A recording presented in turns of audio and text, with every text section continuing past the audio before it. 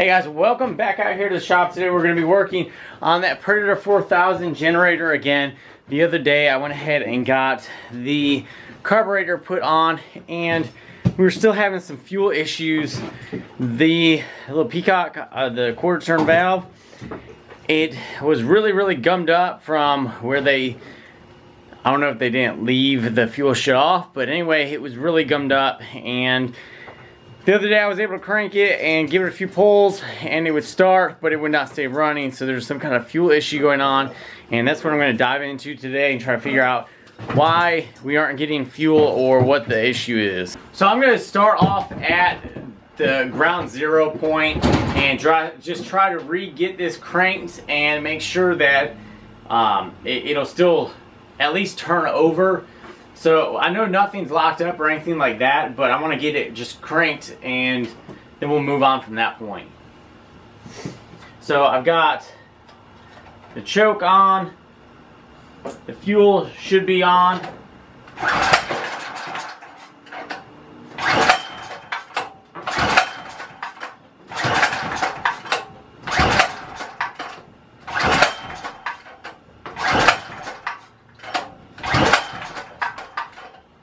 It'd be so much easier if this was electric start.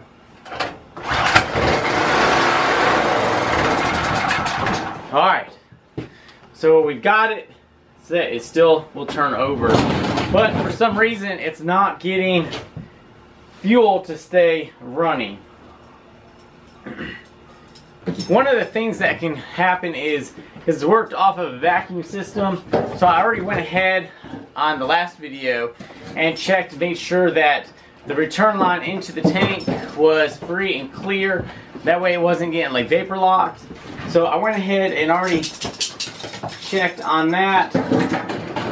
I'm not 100% sure, but I feel certain that this is supposed to have fuel in it instead of just barely having anything in there, but I could be wrong. So what I'm going to do is separate the carburetor from this fuel system line by taking off the fuel line where it connects into the carburetor. Just see what kind of fuel flow I have out of that. If it's a good steady stream, then we know from this point back up to the tank is good. Then we can start looking at the carburetor. Just because it's a good new carburetor does not mean that one of those jets might not be clogged. So if that's the issue, then we'll go there. So real quick before I do that, I'm going to go ahead and just disconnect or take out that drain or the bottom bolt on the carburetor just to see if I have any fluid actually sitting down in there. So we'll turn the fuel off real quick, that way it doesn't continue to run. Alright, so I got that bowl loosened up, or the bottom nut, or bottom bolt I should say.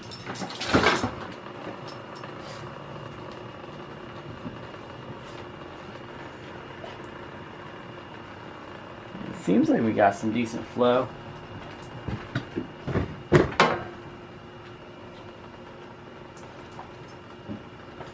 And I'm also now seeing that the flow switch is labeled backwards. So on the sticker, up and down is off, and then horizontal is on, but it's actually opposite of where it's supposed to be. So I can see that we got, well, I thought we did. What happened?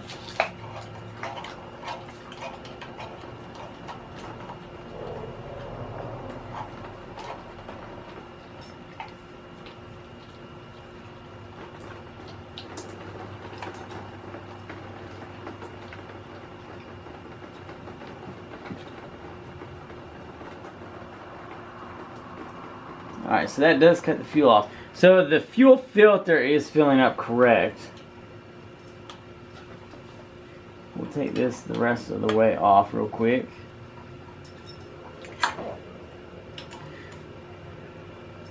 And we'll turn this back on.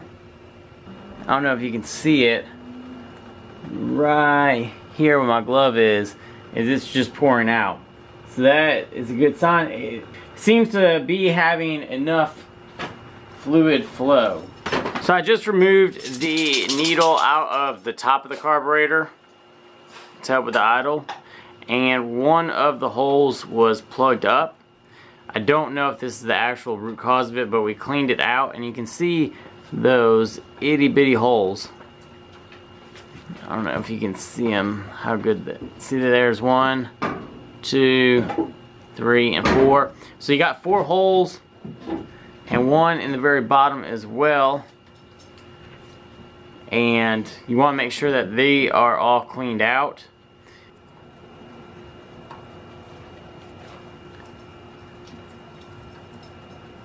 So I got choke on again.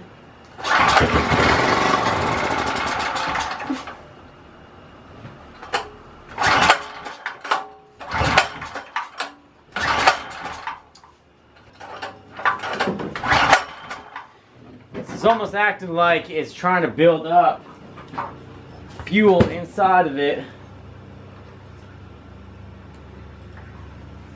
So we're going to take off this other one and see if it's dirty.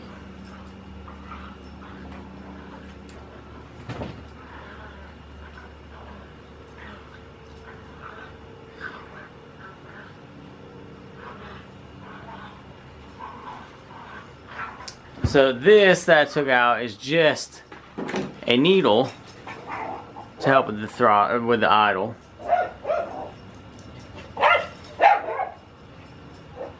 Nothing looks bad about that. Alright, so I'm going through the carburetor and just pulling off all the jets, pickup tube, stuff like that. So right now I've gotten the pickup tube pulled out and it had some gunk in it, but not too bad.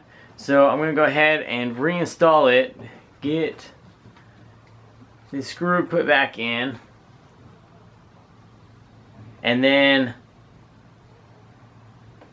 make sure that all the other jets are already clean. So this, I think, is the last one that I needed to check. So we'll go ahead and put this back in. Maybe just put some washers on here just to lock that down, and then we'll try it again. So I'll put that piece back in. Get that put in.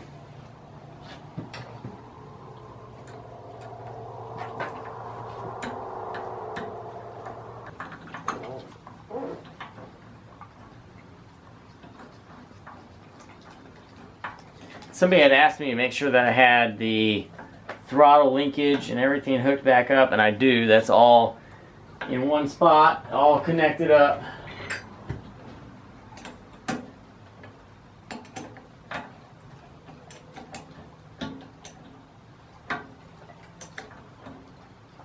Alright, so that's on. So we'll get our 2 nuts and put those back on. So the choke, it's back on, fuel's on, we got the carburetor reattached. I never unattached any of the throttle linkages or anything like that. So let's give it another tug.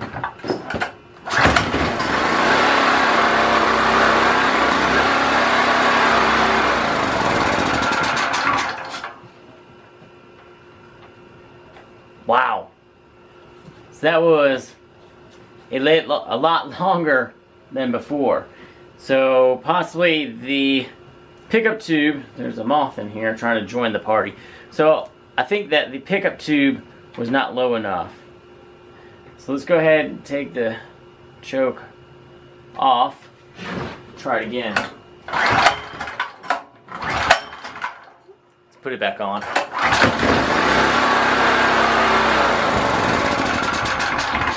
Alright guys, we're back. And I found out what's going on. So after taking the carburetor completely apart, trying to diagnose everything, this is a brand new carburetor, came with all the gaskets. The other carburetor had nothing with it, no gaskets, was missing some of the needles, and so I kind of started from scratch without knowing what I was actually working with. I cut that hole in that gasket, and watch this.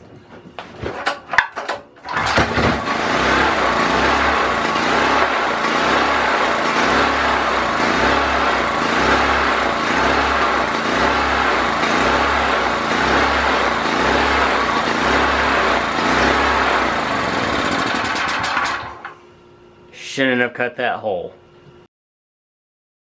So I'm on day 2 of the trying just to get this thing to run and stay running.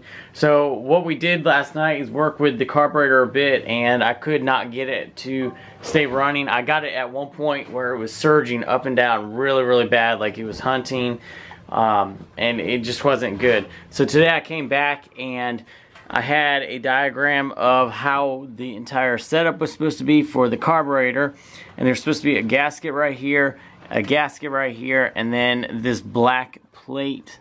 I hope you can see that right there. One of the things that I had noticed last night is that there was a gasket against the black plate and then like another rubber seal. We had this little seal right here.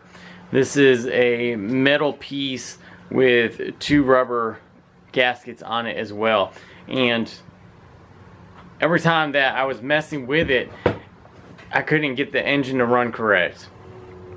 So what I did today was I completely removed it, installed just a gasket, and now it's running.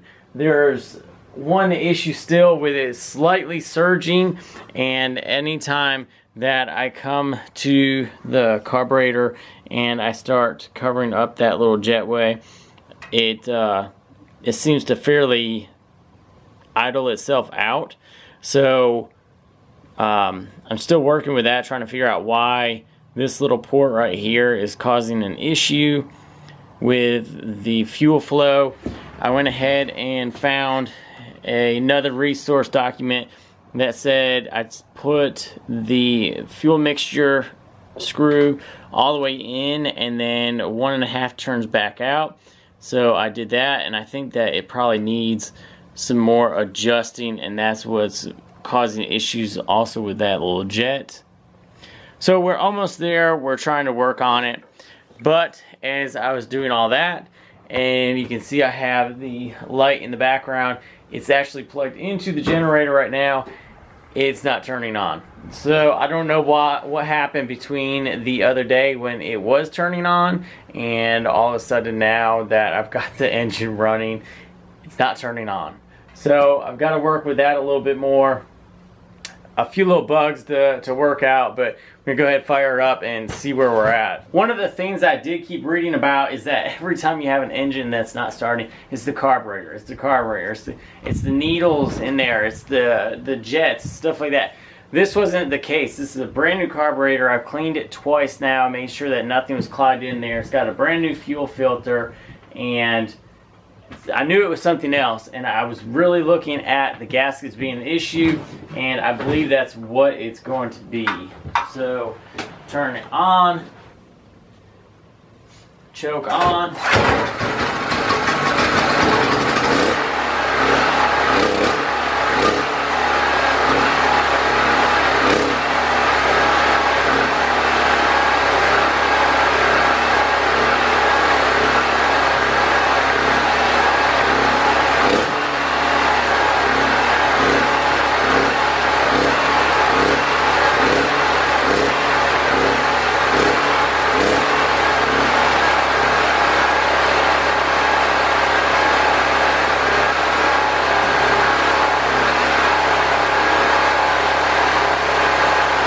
Okay, so one of the things I was thinking about, because I keep covering that little port just ever so slightly, and it keeps even in its idle out. So what I ended up just thinking is that maybe it's because it's so open with the air, there's no air restriction. So I took the fuel or the air filter, just covered it slightly, and you could see that it evened itself out fairly well. So I'm going to go ahead and reinstall the air box right now, put the fuel or the air cover and air filter back on, and see where we're at that point. Then we'll probably have to work with the light.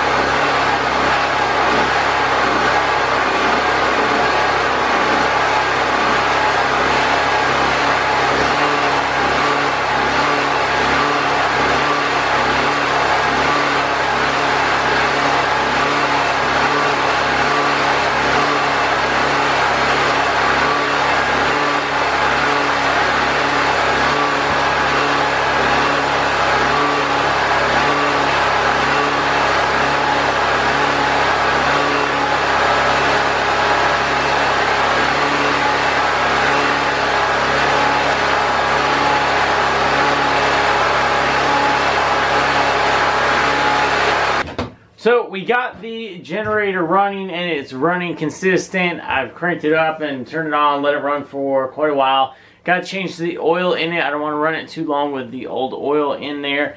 And then we got to figure out why the light's not turning on. So we're going to have to check out the actual generator or the alternator part, because it was running.